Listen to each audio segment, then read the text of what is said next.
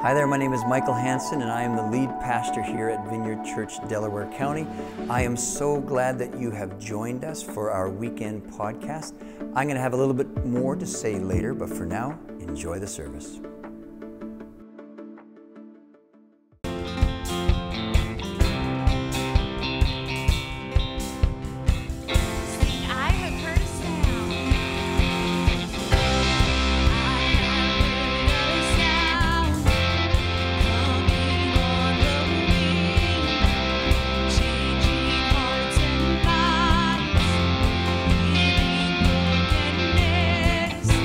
I feel a generation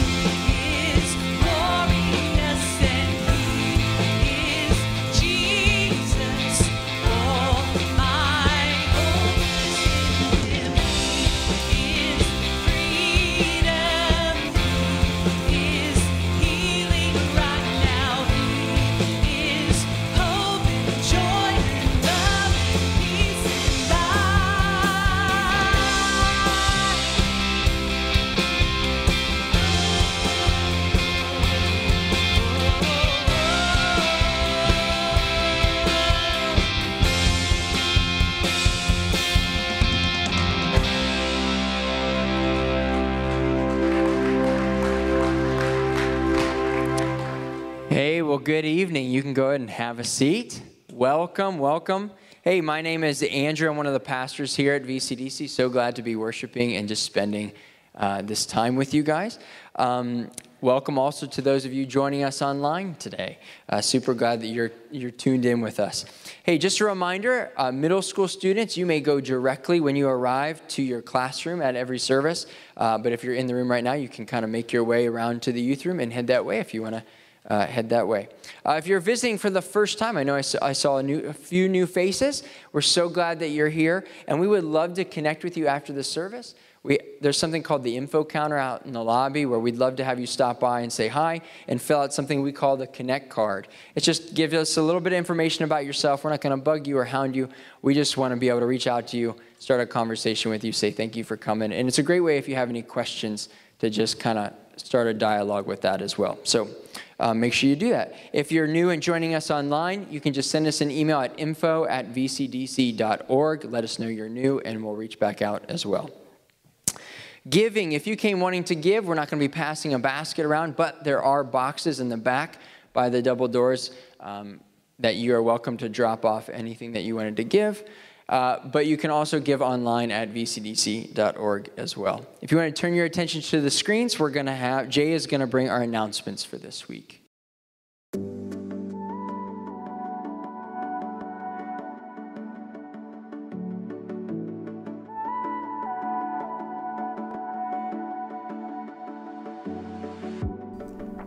Hey VCDC, I'm Jay McKinley. I'm one of the youth pastors at VCDC. Here are this week's announcements. If you're newer to VCDC and want to explore your next steps, then join us at Quick Connect in the cafe this weekend after each service. We'll be holding a Vision and Values class on Zoom on Thursday, November 12th at 7 p.m. This is VCDC's path to membership. To register, email us at info@vcdc.org. Our featured small group this week is Uniquely His, led by Matt and Deb Crane. They're currently meeting in person in the church building on the first, second, and third Wednesday at 7 p.m. We have a variety of men's, women's, and mixed groups that meet in person and on Zoom. You can find info on all of them either on our website or on the small group card wall in the lobby. Please call the leader before you visit to confirm how and when they are meeting. That's all for this weekend. Enjoy the rest of the service. Great, thanks Jay. Short and sweet. Every week we pray for a different church in the area, and this week we're praying for Grace Point Community Church. It's in Lewis Center. It's led by Pastor Terry Lewis. And if I'm correct, I think they just reopened in-person services last weekend. So let's pray for them. So Lord, we thank you for Grace Point Community. We pray just blessing on them. We pray that you would just be with them during this process of beginning this journey of reopening. And we just ask that you would care for them, meet their needs, bless that church family. And we just pray that your presence would be with them and among them. In Jesus' name, amen. Amen. Well, please join me in welcoming up our lead pastor, Michael Hansen. Thanks, Andrew. Hey, good evening and good morning to those of you online. Hey, before I get into my talk, on Wednesday, I believe, it is Remembrance Day, and we would just love to honor, if you are serving or have served in the military, would you please stand so that we can applaud you and honor you? All right. So bless you. Thank you for your service. That's awesome. Bless you guys, all of you. Hey, and one more thing is we have some special guests here this evening. If you want to stand up, we have Todd and Michelle Rosenwald and their lovely family are right back here. If you guys want to, there they are in the corner. Welcome you guys. We're really in a clapping mood. That's great. Hey, so Todd, Michelle, and their family, they are missionaries in China. They started an organization called His Feet International many years ago. And after the service this evening, right over here in the youth room, we're having a pizza party meet and greet. You can get there either through these doors or down the hallway. But if you want to check that out, I would strongly encourage you. They're going to be sharing a bit more about what they do in China. They work with leprosy quarantine villages, persecuted believers, and lots of other special projects caring for people in need. So they are an awesome family doing an awesome work. And so I encourage you to check that out. And did I mention there will be pizza? So thanks. It's great to have you guys here with us. All right. We're in a series, we have been for quite a few weeks now, called Resilient. And we're looking at the life of a man, an Old Testament character named Joseph. And I find this interesting considering the series. The word resilient means this. It means able to withstand or recover quickly from different conditions. And if you're familiar with this series, this guy, Joseph, has had many difficult conditions to recover from. What we've seen in his life, there's been this constant theme that whatever comes his way, whatever difficult conditions, highs and lows, the theme in Joseph's life is a constant trust in God through it all. And that's where his resilience comes from, his kingdom resilience. And if you remember the quote we've been referring to, kingdom resilience is taking one more step with God. And let me just take a little step away from my notes. You may have noticed there's a little bit of friction over a certain election that's been going on, unless you've been asleep for a long, long time. But you may be pleased, frustrated, disappointed, angry, all of the above right now. But either way, as I look at what we're going through as a nation, as I look at what we're going through as followers of Jesus, we have an amazing opportunity right now in what we're going through to grow in kingdom resilience.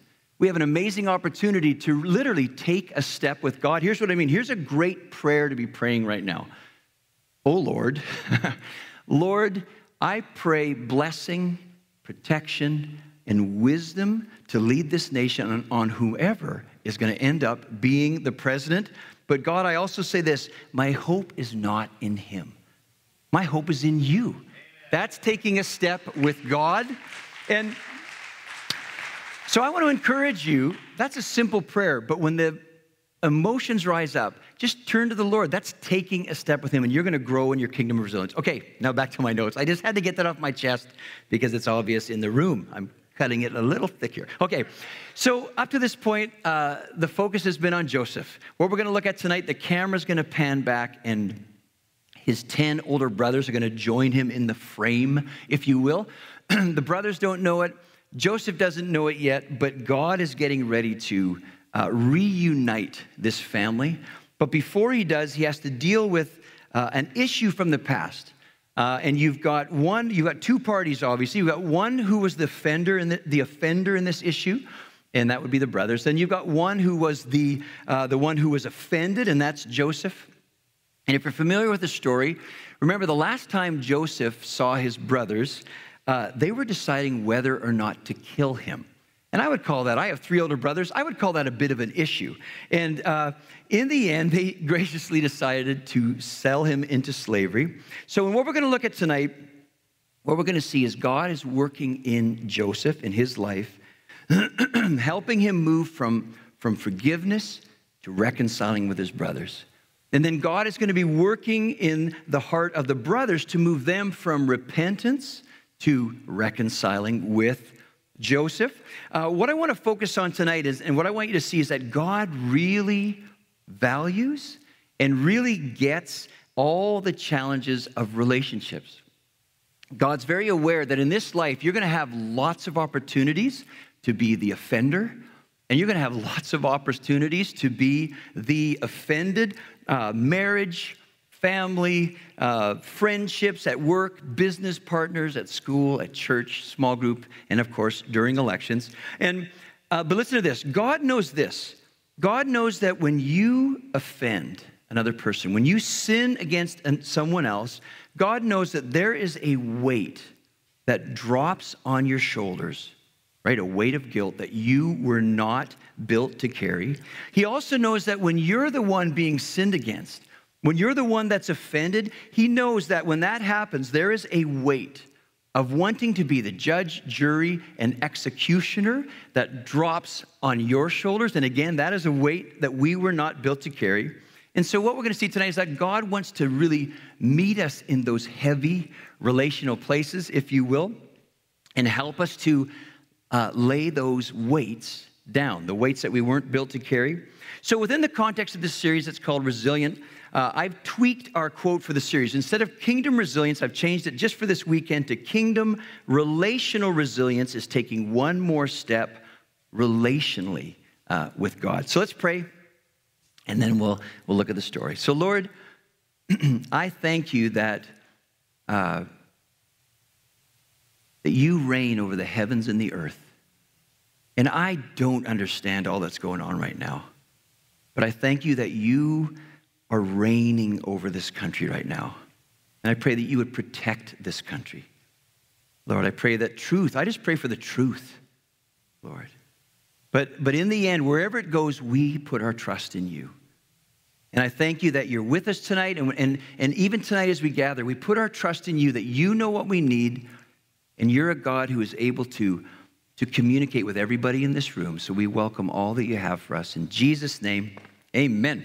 All right, so get this. We're going to go through 3 chapters tonight. It's actually 106 verses. So have you ever heard an auctioneer? No. Okay, here we go. So to set the stage, last weekend, Andrew talked a lot about how we learned that Egypt, the Middle East, was experiencing a severe famine. But thankfully, God raised Joseph up. God gave Joseph wisdom. He was a resilient leader, and Egypt planned for this, and they set aside all this grain to feed them, to get them and others through this famine. And so let's start in chapter 42, verse 1. We'll get into the story here. When Jacob heard that grain was available in Egypt, he said to his sons, "Why are you standing around looking at one another? I have heard that there is grain in Egypt. Go down there and buy enough grain to keep us alive. Otherwise, we'll die." Okay, famine has reached Canaan, where Jacob, his boys, and their families live. And I think it's fair to assume that the fact that there was food available in Egypt would have been common knowledge. There's a famine going on. News like that would have spread really quickly. So Jacob, as he says to his boys, "Why are you standing around looking at one another?" I think really what he's getting at is this. He's asking, "Hey, sons, why are you hesitating to go down to Egypt? We need food. Why are you hesitating?" And I wonder if the sons' hesitation, I wonder if it didn't come from guilty consciences. I wonder, again, we're thinking of the 10 older brothers. I wonder if the thought of going to Egypt was triggering guilt in their hearts. It's now been a little over 20 years since they sold their little bro, Joe, to slave traders who were headed to Egypt. And isn't this the truth about guilt, right? One of the crazy things about guilt is you can push guilt down. You can, move it all around. You can try to cover it up with all kinds of things, but on our own, we just can't make it go away. And all it takes is if you hear someone's name, or if, a certain event in the family is brought up, or in this case, they hear the word Egypt, and boom, no matter how deep you thought that guilt was buried, it's right there on the surface. And so these guys, I think they're experiencing a lot of guilt as they hear about Egypt, but either way, they need to eat, so off they go. They head off to Egypt, and this sets up their first meeting with brother Joseph. Let's read in verse 6. It says this: "Since Joseph was governor of all Egypt and in charge of selling grain to all the people, it was to him that his brothers came. When they arrived, they bowed before him with their faces to the ground. Joseph recognized his brothers instantly, but he pretended to be a stranger and spoke harshly to them. 'Where are you from?' he demanded. 'From the land of Canaan,' they replied. 'We have come to buy food.' Although Joseph recognized his brothers, they didn't recognize him. And he remembered the dreams he'd had about them many years before. He said to them, 'You are spies. You have come to see how vulnerable our land has become.'" Okay, we'll stop there. So here come the brothers, bowing down before Joseph. He recognizes them, but they don't recognize him, and that totally makes sense. He's now, last time they saw him, he was 17. Now he's like 37, 38 years old.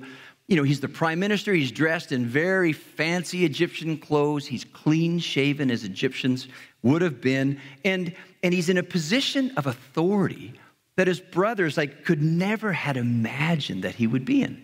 Because when they last saw him, they were selling him into slavery. And can you imagine Joseph standing there and his brothers bowing down before him? If you're familiar with the story, Joseph, that's major deja vu. Joseph dreamt that when he was a teenager.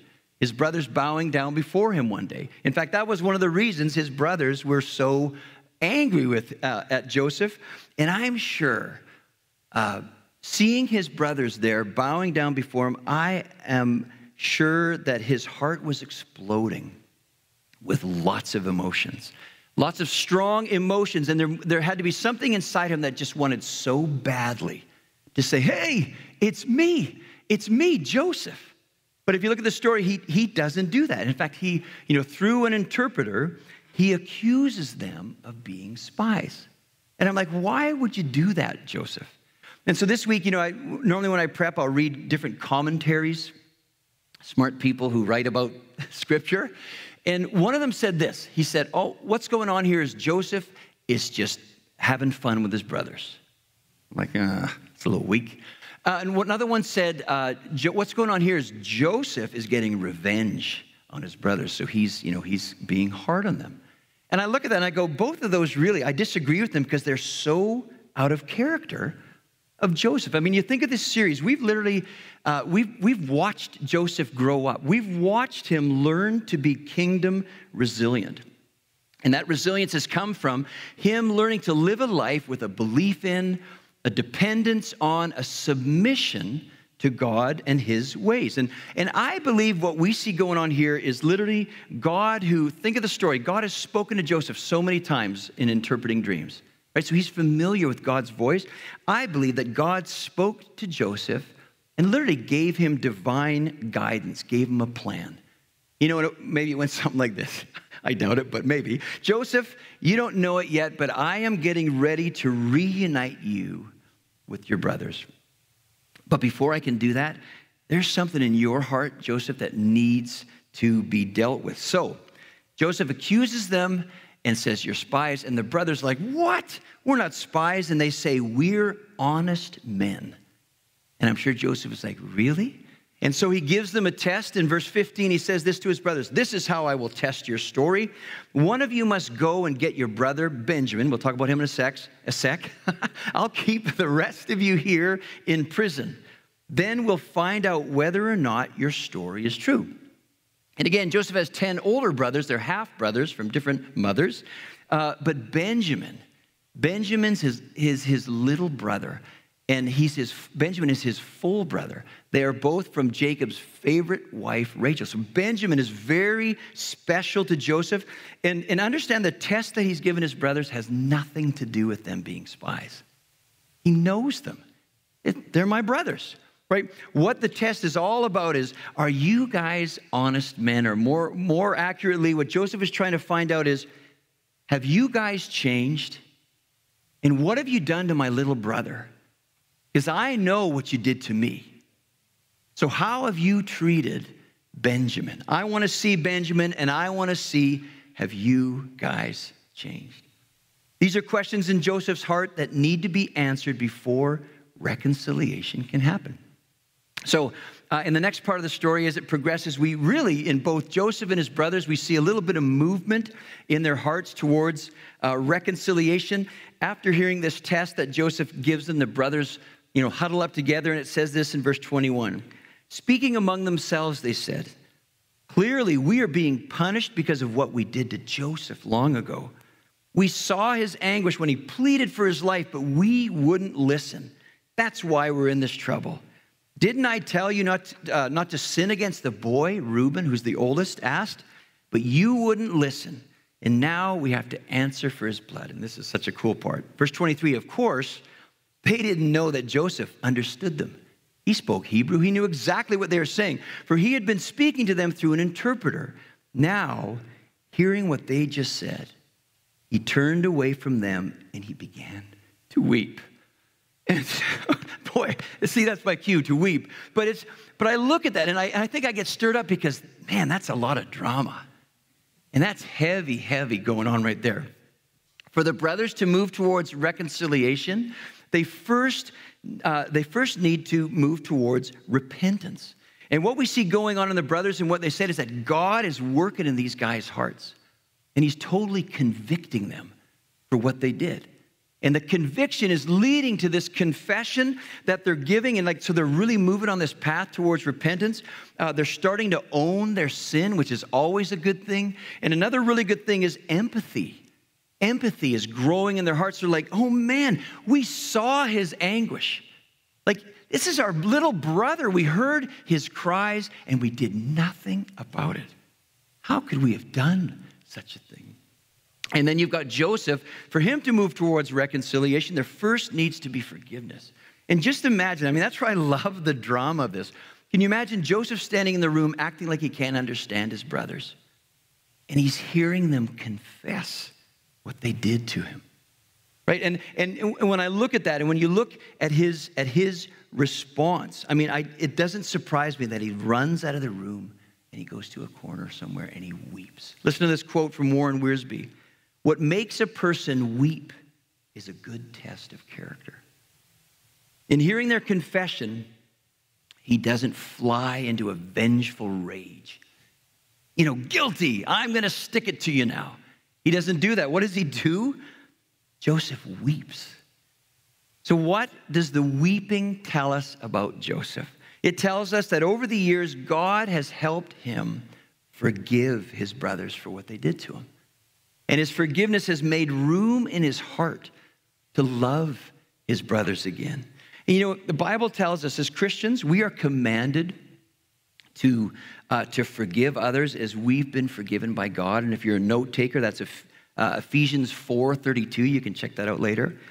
But and as the offended party, forgiving the other person is as much for our own good as it is for the other. Listen to this. Forgiveness is a choice to release the offender, to release the offense to God, to give the offense over to God, recognizing that God alone is the judge, not us. You're not the judge, I'm not the judge. Why is that? Because only God has the right, the perspective, the wisdom, and the authority to judge and discipline the offender.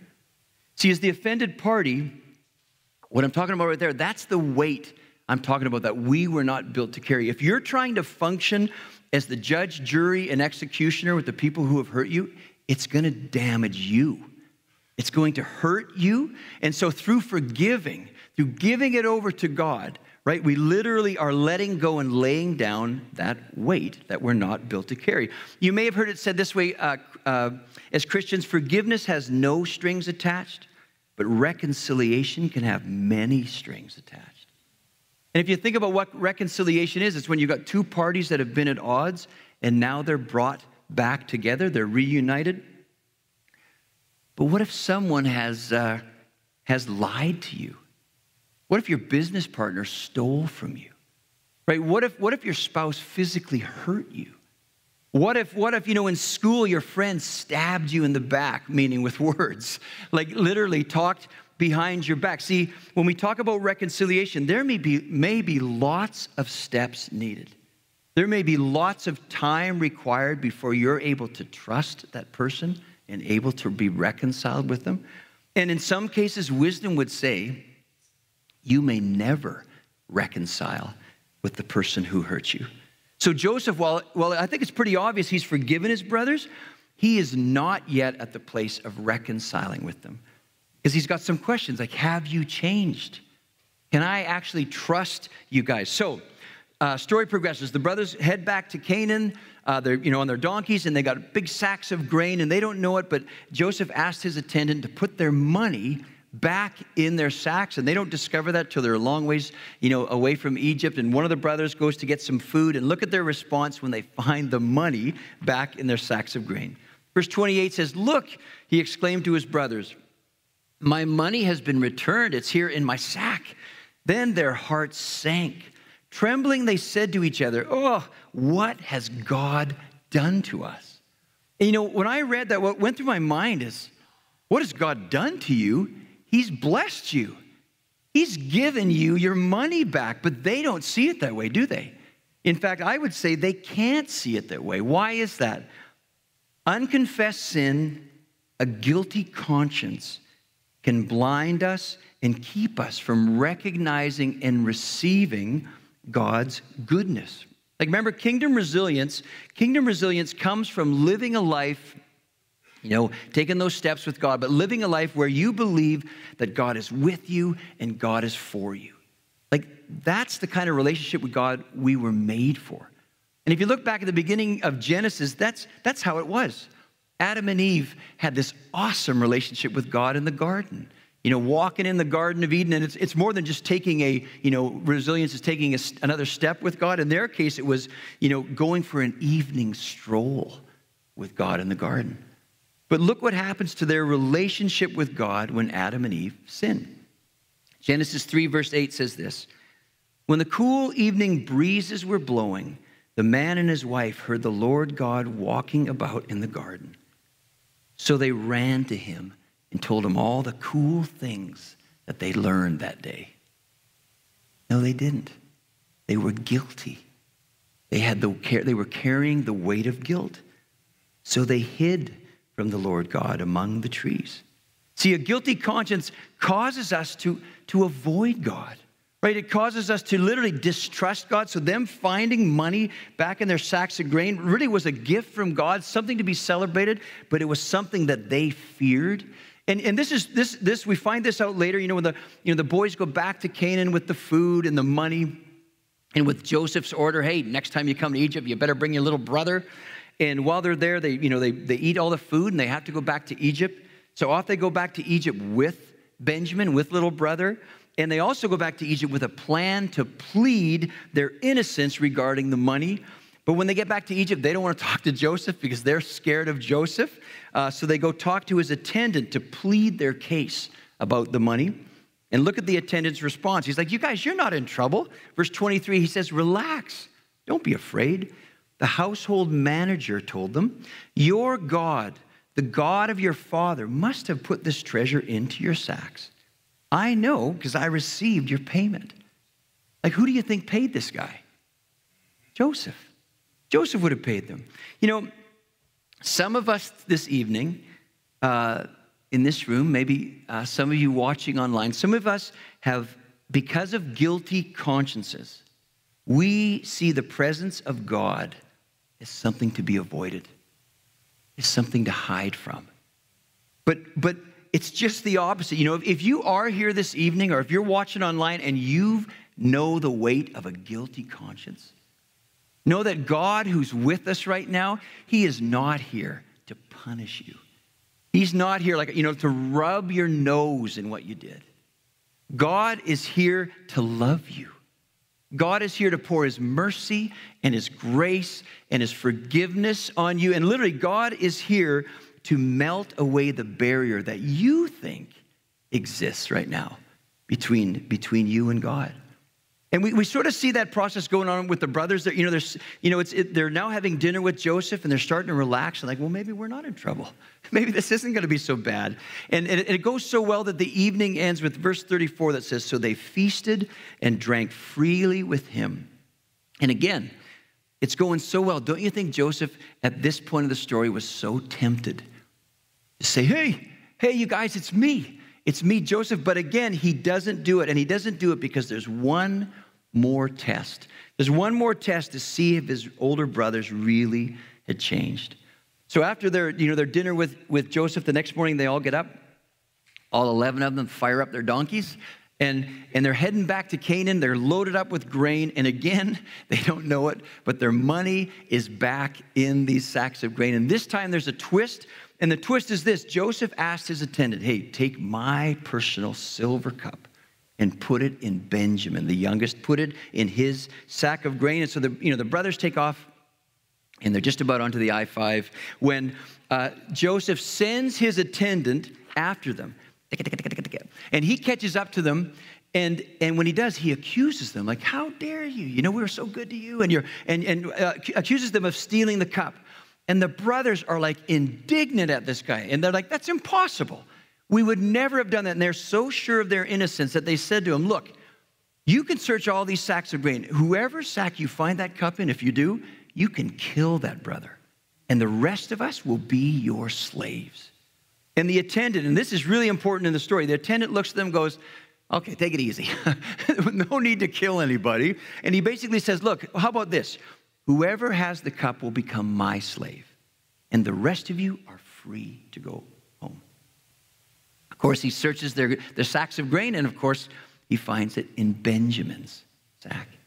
And the brothers are like, no, not Benjamin. It says in verse 13, when the brothers saw this, they tore their clothing in despair. Then they loaded their donkeys again and returned to the city. And here comes the final test, right? The test is this. Joseph is wondering, okay, you guys, your words show that you have changed, right? I heard your confession, but what about your actions? Right? Will your actions show that you have changed? And really what he's getting at is, are you going to abandon my little brother right now? Because you have a chance to do that.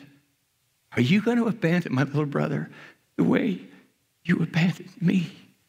And see, what Joseph is getting at is he's there. What he's getting at is the difference between remorse and repentance. There's a big difference. Remorse is a selfish sadness. Remorse is a sadness not because of what you have done, but because you got caught at what you were doing.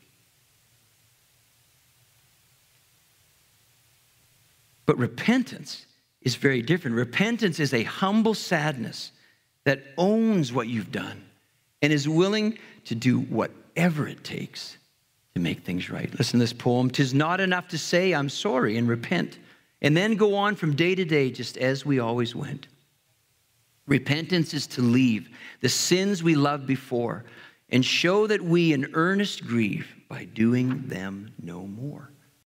Is it just words of repentance, or will there also be actions of repentance? And when we come to this last test, it is so fitting that the one who takes that final test, who basically speaks on behalf of all the brothers, that the one who does it is Judah. And it's so important that it's so fitting that it's Judah, because this is the brother back in chapter 37, who originally decided to abandon their little brother Joseph and then into the hands of slave traders. But Judah has changed. Listen to this. 44:32 says this. He's talking to Joseph. My Lord, I guaranteed to my father that I would take care of the boy. I told him, if I don't bring him back to you, I will bear the blame forever. So please, my Lord, let me stay here as a slave instead of the boy, and let the boy return with his brothers. Well done, Judah. Judah passes the final test. He is a changed man, both in his words and in his actions. And it's at this point in the story where God says to Joseph, now Joseph, now this family, now these brothers can finally be reconciled. And then you're going to have to wait till next week for that story. Heather gets the really nice part. But why don't we all stand up? We're going to end this way. We're actually going to end by taking communion together. So there you guys, good job. And if you need communion elements, they're at the back on the tables. And here's what I realized. I just blasted through a long story, but I did it. And honestly, I'm not sure how many people this talk is for this weekend. But here's what I do know. I know that tonight in the room, I know that tonight online, whoever's watching, that there are people that are carrying weights. You're carrying weights that you were not built to carry. For some of you, that may be the weight of guilt. It may be something that happened recently. It may be something that happened years ago, like in the story we're looking at, where you have wronged someone, and you're very aware that you carry a weight of guilt. Or for others, it may be the weight of offense. You're the one who was wrong. You've been hurt. You want justice. You want revenge. And that is also a weight. You're carrying a weight, again, that you weren't built for. And both those weights are hurting both sets of people. And no matter what you do, you can push them down, you can move them around, you can try to bury it, but you just can't make it go away on your own. But tonight I have really good news, because you can't make it go away, but Jesus can. Jesus can lift that weight away from you, and he wants to help you do that. And you know, it's such a simple process, hard but simple, that the way that we unload those weights, it's through confession. We confess them. We confess them to the Lord. We tell him what we did, right? We invite the Lord into the process to say, you need to help me forgive because I can't. Or you need to help me confess because I just can't do it on my own. We need to admit it to God. We need to invite him into it. We need to give it over to God, the guilt, the offense. And as we go back into worship after communion, I want to encourage you, if that's you, I want to encourage you to start that conversation with God. But we're going to do this to prepare ourselves for communion. We're going to read a couple verses together. Why don't we throw those up, Jim? Let's read this together. Here we go. If we claim we have no sin, we are only fooling ourselves and not living in the truth. But if we confess our sins to him, he is faithful and just to forgive us our sins and to cleanse us from all wickedness. Let's pray. So, Lord, I thank you for the cross. I thank you for your body broken and your blood poured out. And I thank you for the level ground at the foot of the cross, where your grace and your mercy is offered to all, be they offender or offended. And I pray, Jesus, you would come real close right now as we commune with you through this simple exercise of remembering the cross, of remembering what you did. So on the night that he was betrayed, Jesus, he took the bread, he broke it, he gave thanks. He said, this is my body, which was broken for you. Whenever you eat this in remembrance of me. Let's take the bread.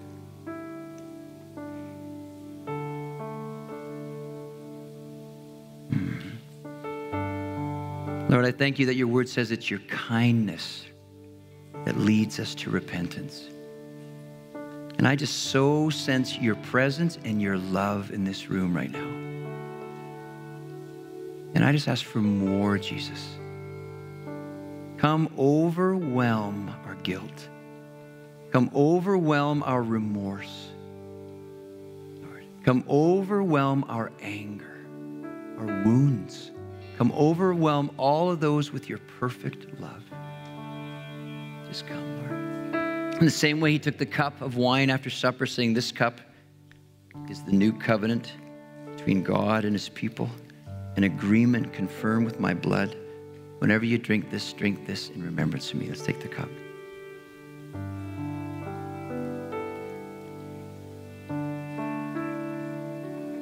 So we're going to go back into worship. And I just encourage you, just to, if you need to, start that conversation with the Lord. But as we worship, as God moves around the room, if you feel like he gives you a word, a picture, a scripture that might be for the larger group, just come on over here to Andrew and share it with him. But let's worship, and then we'll pray in a little bit here.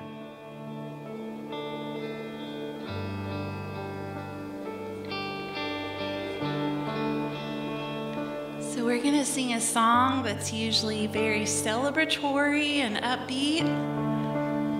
But over the past few weeks, as I've been driving in my car or working, I've just had the words of this song just rolling through my head, and I've just sung it really slowly to the Lord, just kind of like a prayer, and let the words just sink in. So that's what we're going to do. Just sing this as a prayer. You may even want to extend your hands just as an act of saying, I love you, Jesus, and I also receive your love. Sing, there were walls between us. There were walls between us.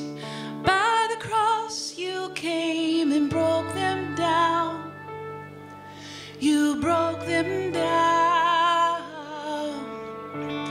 There were chains around us. By your grace we are no longer bound. No longer bound. Sing that again. There were walls between us. By the cross you came and broke them down. You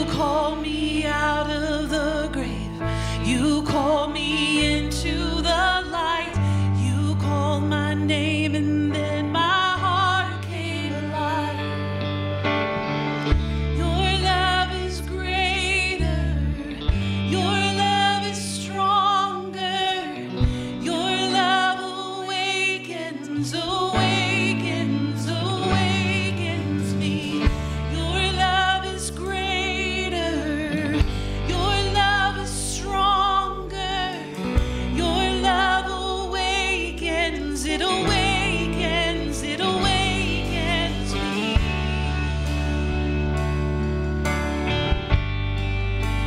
It's alive. Feel the darkness shaking. Feel the darkness shaking. All the dead are coming back to life. I'm back to life. Hear the song awaken. All creation singing. We're alive. 'Cause you're alive. You called me out.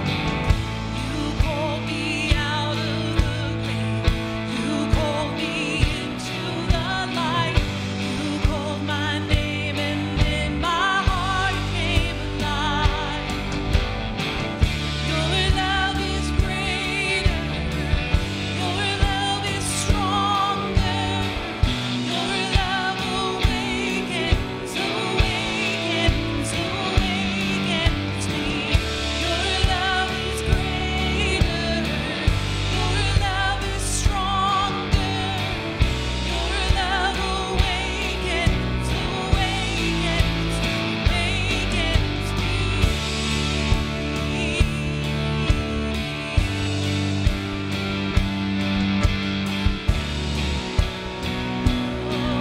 What a love we found. What a love we found. Death can't hold us down. We shout it out. We're alive 'cause you're alive. What a love we found. Death can't hold us down. We shout it out.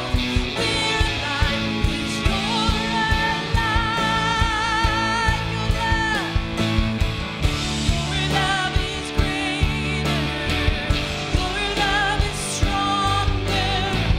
Your love awakens. It awakens. It awakens me. Your love is greater. Your love is stronger. Your love awakens. Awakens me.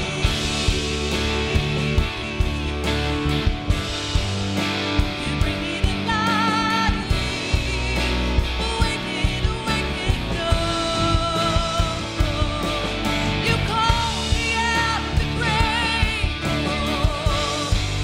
Your love, you are love, you are life. See, you are love, you are love, you are life, you are life, you are love, you are love, you are life, you are life.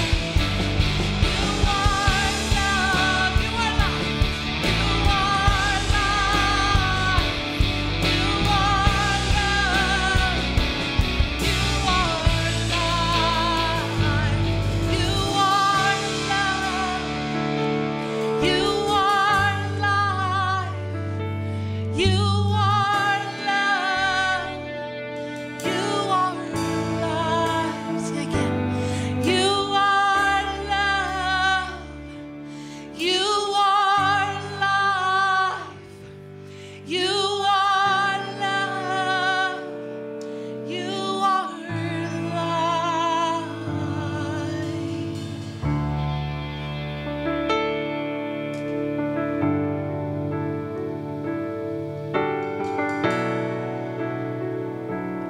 See, your love is greater. Your love is greater. Your love is stronger.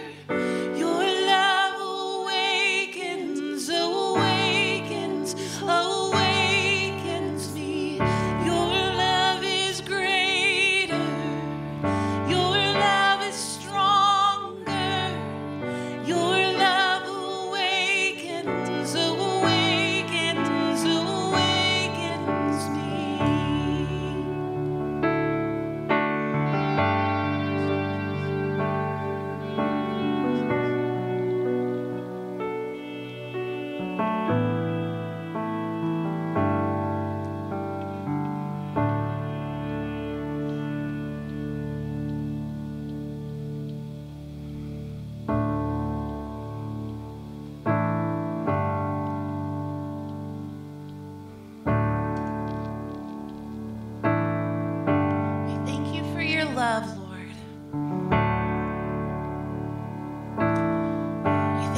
that's all we need to stand in. I sing of your love.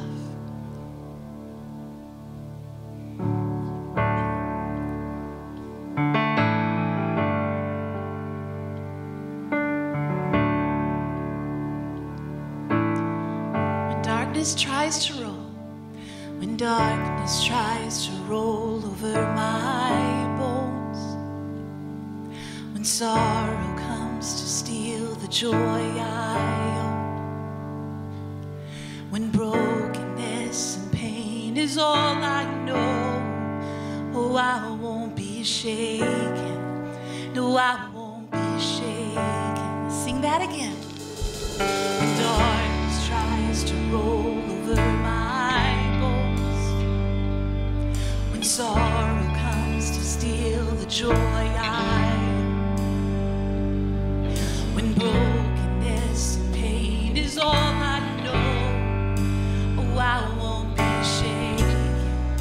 No, I won't be shaken.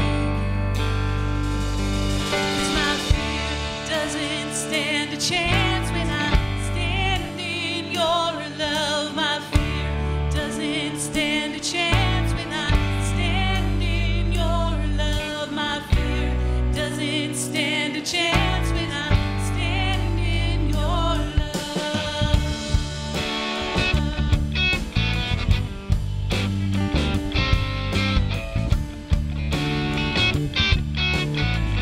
Shame no longer, shame no longer has a place to hide. And I am not a captive to the lost. I'm not afraid to leave my past behind.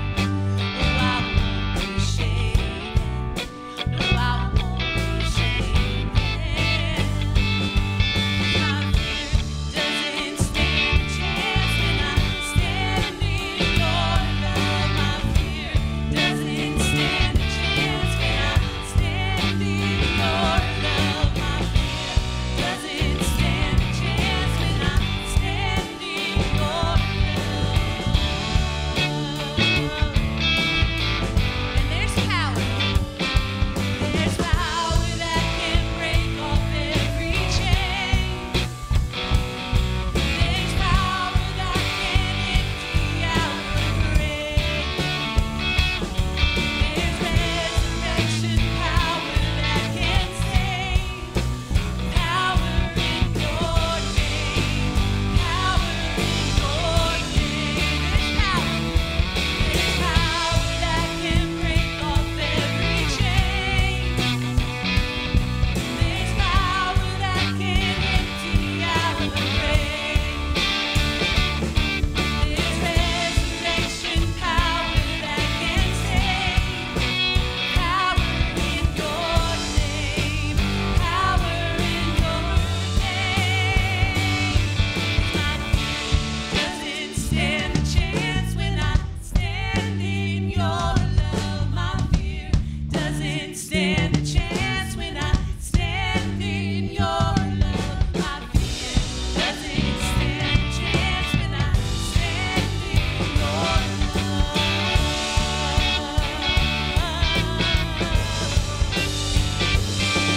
My fear doesn't stand a chance when I stand in your love. My fear doesn't stand a chance when I stand in your love. My fear doesn't stand a chance when I stand in your love.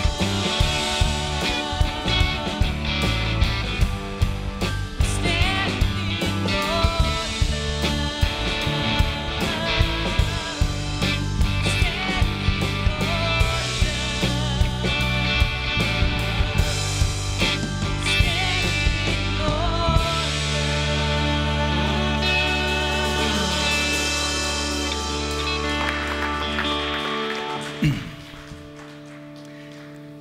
Okay, so we're just going to take some time to pray for each other. And let me start by saying, if you're here tonight and you are sick, well, if you have a fever, you must leave the room. No, but if you're here tonight and you have pain in your body, we would love to pray for you. So I'm going to open just a general invitation for prayer.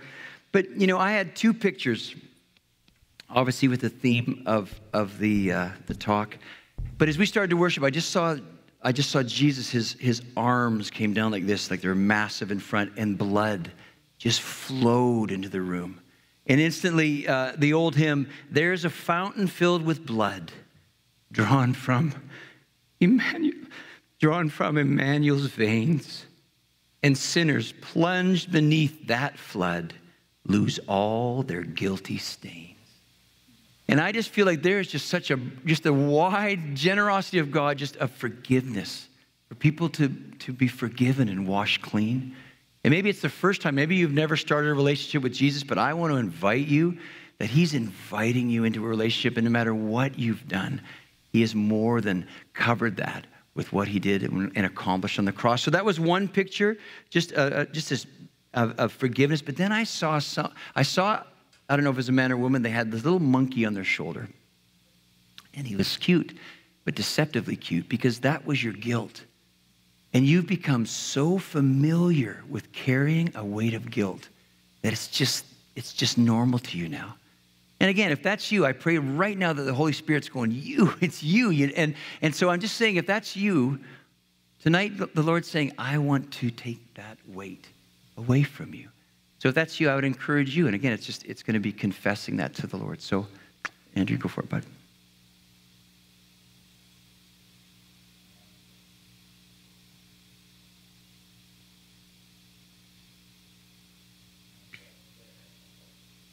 There we go. Ever since we started, my name is Casey, by the way. Ever since we started this series on resilience, there's been a scripture that's coming back to mind for me from a study that I did what seems like a lifetime ago now that really touched me. And the Lord has been prompting me to bring that forward, and I've been fighting with myself about it to the point that, okay, I'll print it off and I'll put it in my purse. And then everything that Michael said tonight about resilience is about your relationship with the Lord. And then he talked about having the conversation and the conversations that you have with the Lord. And so this scripture is from the Message version, and it is Psalm 169 through 176, Psalm 119. And so this is for someone that needs to just be able to have a conversation with their dad. Lord, let my cry come right into your presence, God. Provide me with the insight that comes only from your word. Give my request your personal attention. Rescue me on the terms of your promise. Let praise cascade off my lips. After all, you've taught me the truth about life. And let your promises ring from my tongue with every order that you've given is right. Put your hand out and steady me, since I've chosen to live by your counsel. I'm homesick, God, for your salvation. I love it when you show yourself. Invigorate my soul so I can praise you well. Use your decrees to put iron in my soul. And should I wander off like a lost sheep, seek me. I'll recognize the sound of your voice. That's awesome. Thank you. Beautiful. Thanks, Casey. And you know what stood out to me about that? The phrase, and there's lots of amazing phrases in that, but I am homesick. Do you know you can be homesick and live in the house? You can be homesick and be, here and be apart, but still not be. There's something that's keeping you from stepping into it with God, keeping you arm's distance from God. And so if you're here tonight, or you're watching online, and you're just feeling that the weight of something, there's some barrier between you and God, just know that God doesn't want that anymore with you. He's never wanted that to be in between you and him. So I just encourage you to get prayer for that. Awesome. We're going to go back into one more song, and I would just encourage you, if you want prayer for anything, just put your hand up, and someone will come and pray for you. So any takers, let me just to make sure, just want to throw your hand up. You went back here, back there. So So please look around you. If you see someone around you with their hand up, just head over. Make sure everyone's got their hand up is getting prayer. Still a gentleman. I think it's a gentleman in the back. Okay, let's worship. Make sure everyone's getting prayer. Let's go back into worship, and then we'll end off the service.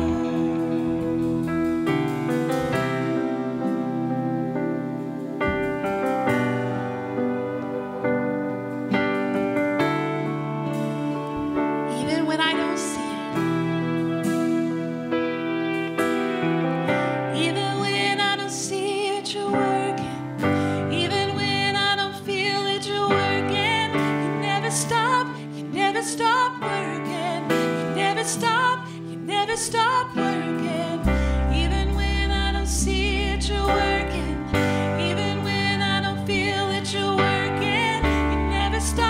You never stop working, you never stop working, even when I don't see it, you're working, even when I don't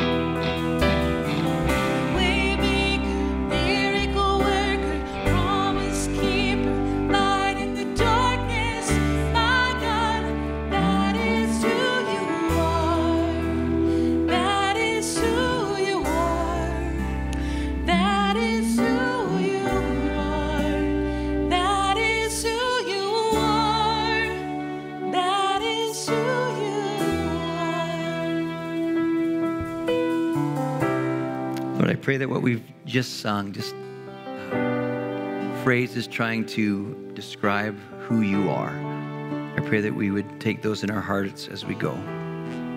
Way maker, miracle worker, promise keeper, light in the darkness. Lord, I pray this week that we would have a stronger sense of your presence, less a sense of being alone. I pray this week that we really would just be more aware of you, hear your voice more, be led by you. I thank you that you are working in all of our lives. Lord, we just bless you. Thank you for tonight. In Jesus' name, amen.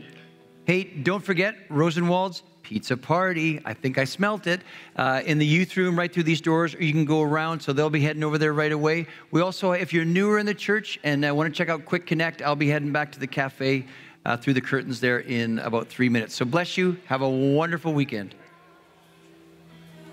Hey, thanks for joining us today. I hope that what you saw and heard was both encouraging and challenging to you. Here at the Vineyard, we believe that Jesus really is the answer. If you have any questions about him or about the church, please don't hesitate to email us at info@vcdc.org. Again, thanks so much for joining us, and I hope you have a wonderful week.